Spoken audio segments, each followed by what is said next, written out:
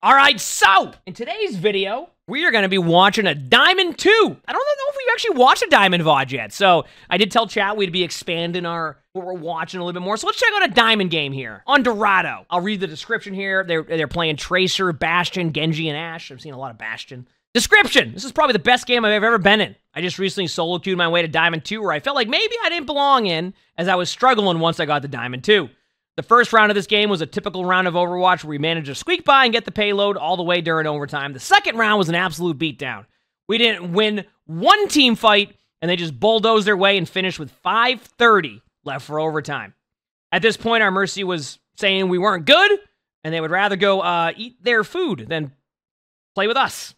So overtime starts, and my team says, we need a Genji. Keep in mind, I am no Genji player, but I figured that's what the team needed. I was willing to do it. We managed to get a decent push in overtime, but the team was saying, this game is over. They have 5 minutes and 30 seconds. We aren't winning. We didn't give up. The last round was a banger, and I won't give away any spoilers. P.S. My aim isn't great for a controller player, but I'm working on it. If you give this a watch, I would love your feedback, especially on my Genji gameplay, as I would love to improve on Genji, since Bastion is meta right now. All right, chat. We record these live on stream. Make sure to stop by the stream if you haven't. We have a ton of fun with these. Let's see how this Tracer does.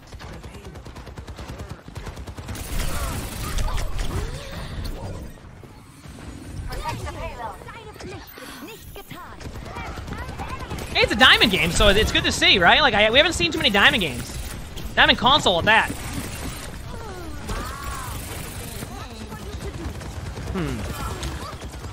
I like how immediately the Mercy just gets rolled. Try and kill that pylon if you can, by the way. Like, that pylon, I know it does... that was Yep.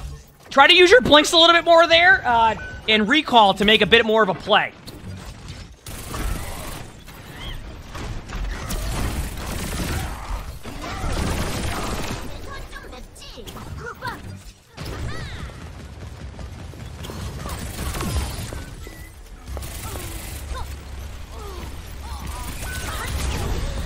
Not bad.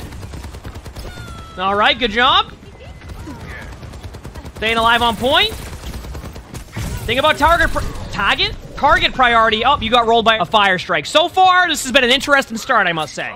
I will say, be a little bit more wary with your cooldown usage and how you're using it, but so far it's been okay. I still think you want to put a little bit more backline pressure on their team. So far, you kind of been playing like I would play like Soldier 76 or Cassidy on this, right?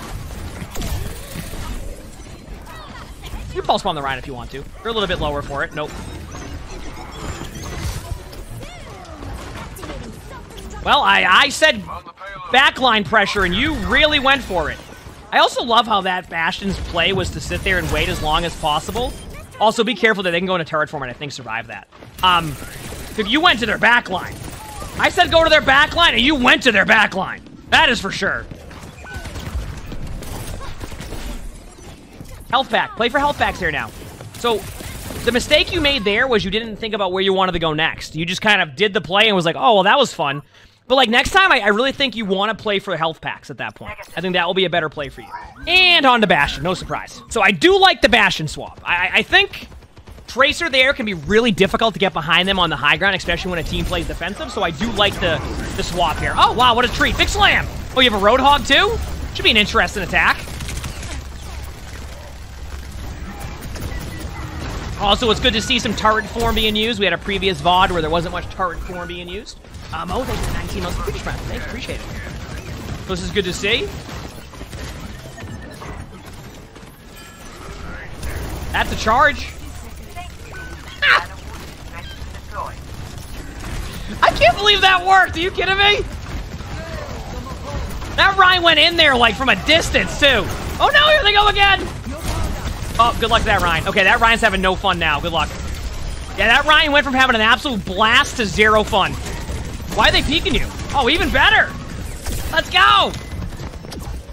I love that oh, I don't mind this. Get him off the high ground. I like how you didn't even kill the healing pylon. Like, that's the best part there. You didn't even get the healing pylon. You love to see how that goes. So, as you can see, the reason why Bastion... It happens. The reason why Bastion is being picked a lot is Bastion's just a really good pick right now. Cozy J, thanks for the 3-month membership present. Thank you. Like, Bastion is just so much better than a lot of picks right now. So, like, sometimes you just go Bastion to go Bastion and have some fun. Because that's pretty much what's happening right now. That's pretty much what's happening right now, so. All right, so usually I'd say go high ground, take map control. You're playing Bastion. You can sit on the card if you want. It's Bastion. That's Bastion right now. You just chill and vibe, and other team might make a play against you. They might not, and that's pretty much where we're at.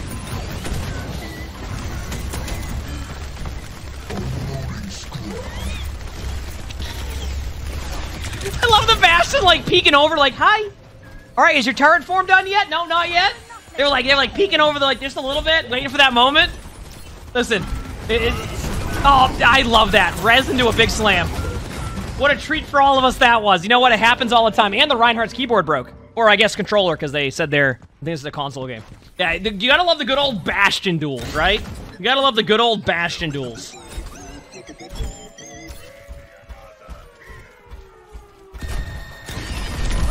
Good play.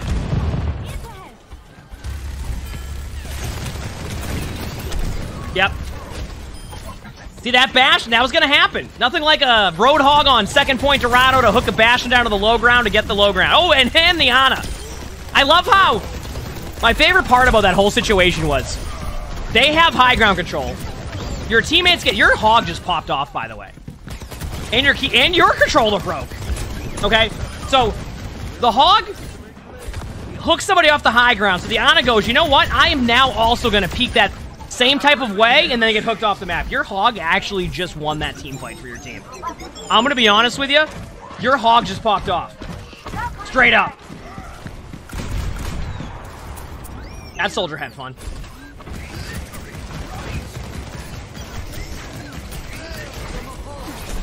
Uh-oh. Wait.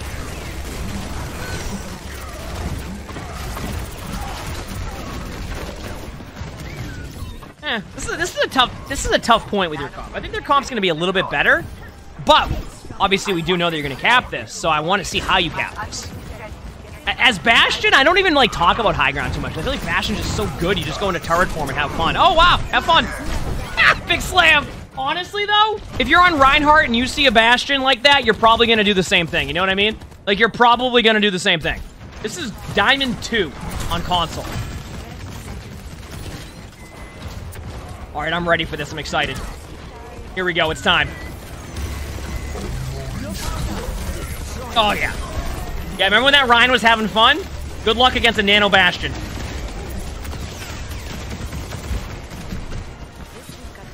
This is Diamond 2. That's a soldier. That's an Ana. Nice right click there. That was really good. You're kind of in a spot right now where you can't really... You just, like, stay on cart and hope for the best. You hear the Rhine, but the Rhine doesn't have Shatter, as you know after getting shattered. One thing I do want you to be careful of there, though, is remember, it is overtime, so when you run away from the point, kind of like you just did, I don't know if it was communicated or not, but make sure it is communicated that you're staying on the point, because otherwise, that's how you get off the point. Your Hog is fine on point. You make sure your teammates are safe with the ultimate. Honestly, it's not a bad play. I don't mind it, so... Not a bad half. You did mention that, like, you had a really good attack. So, like, hey, why not, right? You're on Bastion again, because why not? Okay, you remember you said how you had a 5.5, like... So this defense doesn't go well. This was mentioned in the description. I think it's because their comp right now is about to roll you.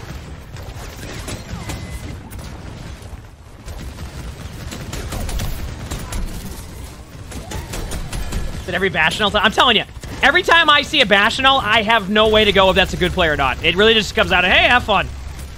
That's my reaction to Bastion ult. That is tough right there. Like, that's just my reaction to Bastion ult. Like, yeah, he Bastion ulted.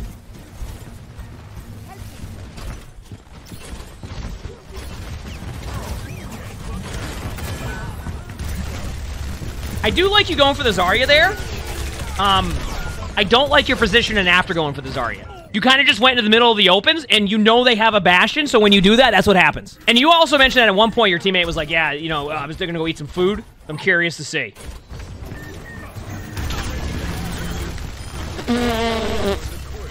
Okay, so if there's a Bastion and you're playing Zarya, be very careful of running into a Bastion in turret form, because that's exactly what happens. But... right here, I really do think that the Zarya-Bastion combo is really difficult to play against. And while I do love playing Sigma, I think that if they have the Zarya-Bastion combo, it can be a little bit more difficult. Not because Sigma is necessarily an awful pick here, but more along the lines of you just kind of run out of cooldowns eventually, especially if nothing happens. And that's what's going to happen to your Sigma.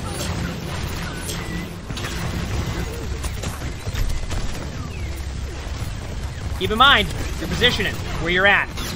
Not a bad ult opportunity here. You gotta be quick with it, yeah.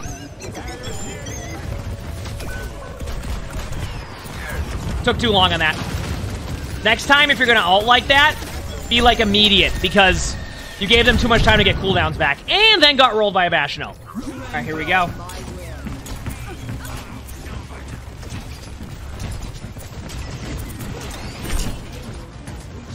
Yep.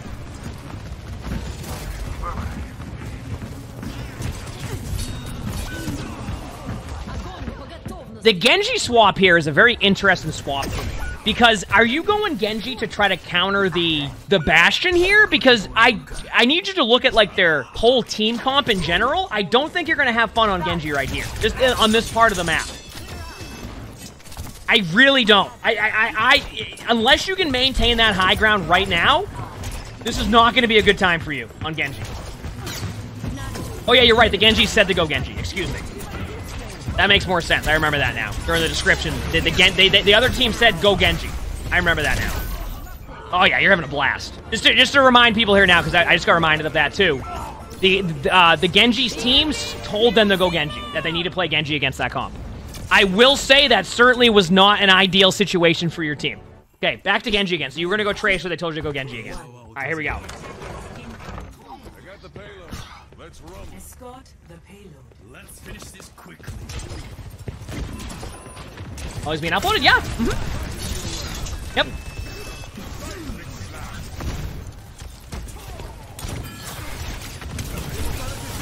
Huh. So they're Doom dove in. Now you're on Genji. Okay, now, by the way, I will say, because they don't have a Zarya right here, I think your Genji will be a little bit better than it was on defense there. As I say that, you'll go back to spawn, but you're going to get res, so don't worry about it. Mainly because they don't have that Zarya, so you have a little bit more viability when you go into their team. Plus, their Doom is probably not going to be sitting back with their team, which gives you more viability.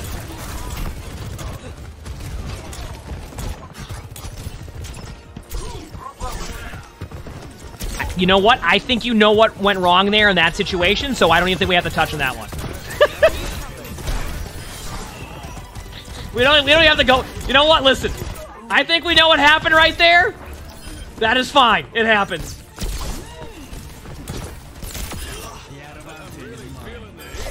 Now, this is where I want to talk about this. So, chat's probably going, wow, 5.5 minutes. I do want to point out that the team that has the less time, if they win the first team fight, start to give themselves a bit of an advantage going into how far you push the cart. So, let me tell you why. Mainly because it's overtime spawns. So, they're going to have 5.5 minutes of no overtime spawns, which means that every time, like, even if they get in the limb, you'll have quicker spawns. So, in this situation right now, you just got rolled. In this situation, the other team is in overtime spawns. So, every time you win or get a pick, they're going to take a lot longer to get a spawn, which means that there's going to be less team fights happening per point than for the other team until their timer runs out. So, you do have a slight advantage in that sense. Obviously, the disadvantage is not having the time that the other team does have, but if you win that, it allows for you to help. It allows you to get those overtime spawns, and in doing so, the other team has longer spawns. Now, are you going to win right here? I don't know. Do you have Blade coming up? Yes, you do. So, I will say the other team does have quite a huge advantage now that they only have to push it this far. But keep in mind, though, you won't have the long spawns that they did, so if you get a good defense rolling, then you might be able to hold this and win the game. So we'll find out what happens. And now you're on Ashe. I do like this a little bit better than the Genji pick. Obviously, you have 5.5 minutes to hold this, but you did say that they told you to go Genji. Hey, you tried. Best thing I saw in Genji is a lot of it's just cooldown rotation. I think you said it yourself, like you're not quite used to playing Genji, so a lot of that just comes with practice on your mechanics, especially like just playing close range right clicks and things like that. So let's see. Can they hold for 5.5 minutes? Is it possible? Or will the other team roll them again after such a really bad defense that you had? In other news, that didn't go well. Mercy? Rez? There it is. Okay, here we go.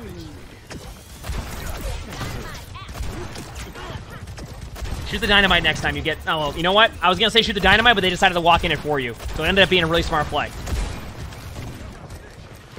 Remember, reloading on Ashe is much quicker now, too, which is great to see. Like, you might get some really good dynamites. I actually like this Ashe swap. Like, low-key, this is a good swap because they're stacking really hard. So you might get some really good value dynamites against that team and then be able to rotate bombs. Good start so far. I will say your Ashe has been pretty good. Next time I recommend Ashe on defense. Like, the first time around. On Dorado. Or the next time you play this map. Ha! Wow. You actually got the Bastion with the Dynamite in general because they were so low on HP. Nice job. Your teammates are doing a good chat. You know what? We've now officially hit the exact amount of time you would have normally on attack, and how often do you full hold in this part of the map? It can happen. It is now very much even more possible. And keep in mind, you already said one of your teammates was like, I'd rather go eat some food right now than do this because you didn't think you could win. So, I'm just saying. Now you're at the point where this is the beginning of the map. You are at that 4-minute mark, which is how much time you have to start. Just saying, you can full hold on this map, so it's very possible. Huge! Let's go! Nice! Now, the most important thing here is going to be your ult usage, okay? One advantage this team does have, not only with the time, is being able to stack ultimates.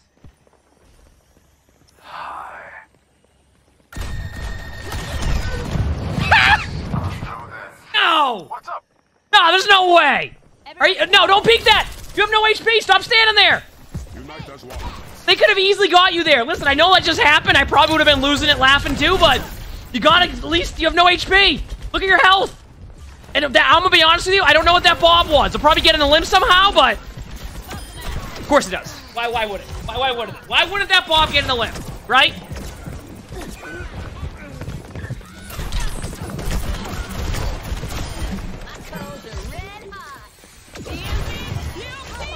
Why wouldn't that bomb get in the limb?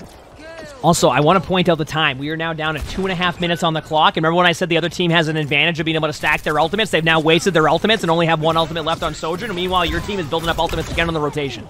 So, all I'm saying is this. Your team has a very, very large opportunity to win this game now. You can easily win this game now. There is plenty of time. And you have a little bit of wiggle room on second point.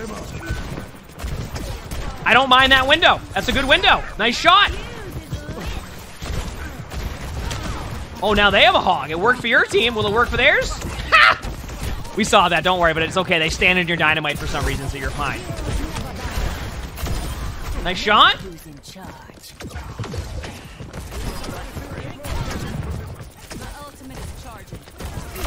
Nice. I gotta say, by the way, your Ashe has been really solid.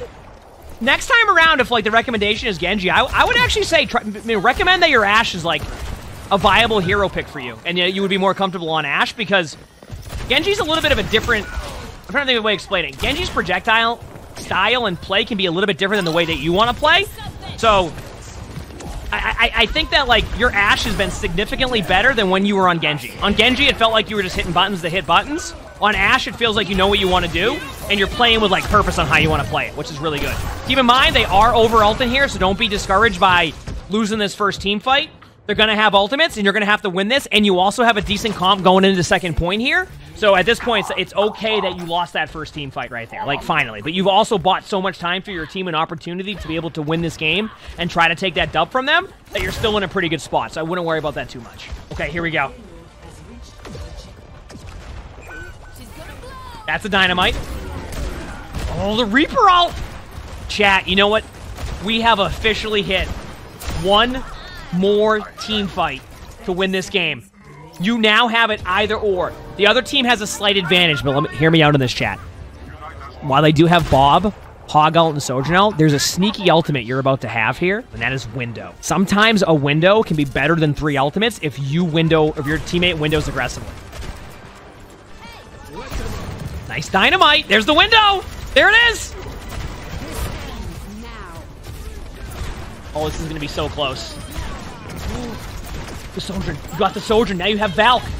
And you're about to have an ult advantage. Wait a second. Oh, the trade. That's okay. They don't have res. Kill the pylon. Nice job. Uh-oh. Listen, if you hit a good dynamite here, you might get a Bob that can win this game. And your teammate can res. Oh my. The Doom out on point. The Doom out gets Sarissa! There's a soldier! The soldier, you can bob! Don't, just bob! You won the game. Do something! And your teammates said you could not win because they had 5 minutes and 30 seconds and your team won that game. Good job continuing to give effort into that game. Because we saw a game earlier where a team had a Rhine on Circle Royale and they were like, you know what, we're just going to go a random comp here because they capped all the way. Your team had 5.5 minutes to try and hold that for, and you held that for. Good job, good play, well played, good swap. I will say Genji does need a little bit of work. That is probably something that you can do like in quick play or understanding how you want to get your right clicks. We saw you a few times miss that. Your Ashe gameplay was great. I would recommend Ashe if you need a hero on maps with high ground. We record all these videos live on stream, so make sure to stop by the stream. Ton of fun. Follow the stream. Sub to the YouTubes, all 3 of them. Bunch of awesome videos in there. If you like the video, make sure to hit the like button. If you want to submit your own video, submit your own spectating, look in the description below. That's where you'll see all my my stream, Discord, etc. Follow everything on there, but Discord is where you can submit that and the spectating channel. With that being said, hope you all have an amazing day /night.